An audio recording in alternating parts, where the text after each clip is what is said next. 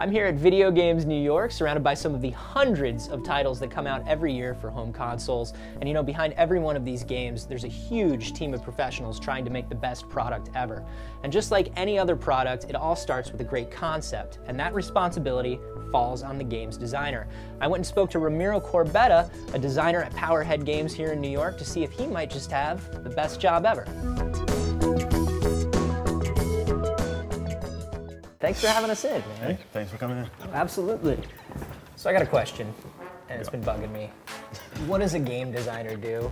I mean, it's a long process. It starts with basically a pitch document, which means either a publisher wants us to make a certain kind of game, and they'll tell us, you know, we want this game based on this franchise or this game with this idea, and we will write a pitch document for them. If it gets picked up, you move on to a design document, which is dozens, or maybe over 100 pages even. I have a feeling a lot of people think that you just kind of like sit around and like play games and talk about games and like, oh, this would be cool, let's do this. We have to play games to get an idea of what to do, and we play, you know, other games that might be in the same category to see what has been done. But in the end, you have to turn all that idea into paper so that someone can later read and be able to, you know, a programmer can actually program without having to ask you every 5 minutes, what did you really mean here? So if somebody wanted to develop the skill set that goes into being a game designer, what kind of stuff would they study? What did you study? Where did you go to school? I went to Columbia University.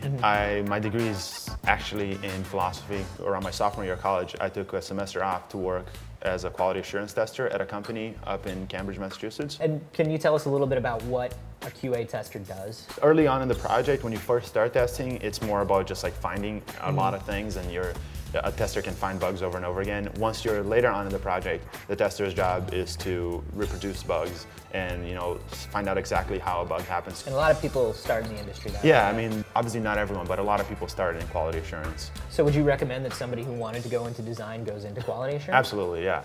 What do you like about working at a studio the size of Powerhead? I love working at a small studio. I mean, when I was doing quality assurance at a much bigger company, there were like 50 or 60 people there working on one project. Here, it's like, you know, if you're working on a project and let's say you have a small project with like 8, 10 people in it, everyone has a say. You know, we have meetings with the whole team every day. How do you get in the mindset of like making a game that a kid's gonna like?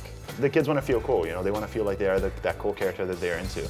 If you're making a game for a cartoon, you watch the cartoon a lot. You try to get an idea for what they like, but you also just remember what childhood was like, you know.